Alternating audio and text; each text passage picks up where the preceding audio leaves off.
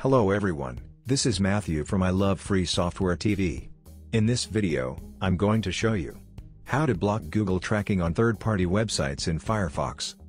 To do this, we're going to use a free Firefox add-on called Google Container.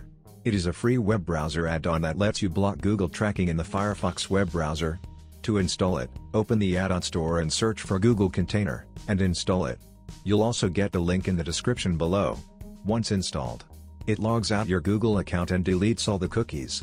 And since then, it starts using a separate container for Google and all its websites. Whenever you open Google or any of its online service, you'll see a Google Container icon in the address bar. All the Google activities will be contained in that container, isolated from the rest of the activities. And you can use the rest of the internet without worrying about it getting ties to your Google account. That's it guys, this is how you can block Google tracking in Firefox. If you like this video, give it a thumbs up and remember to subscribe us for more.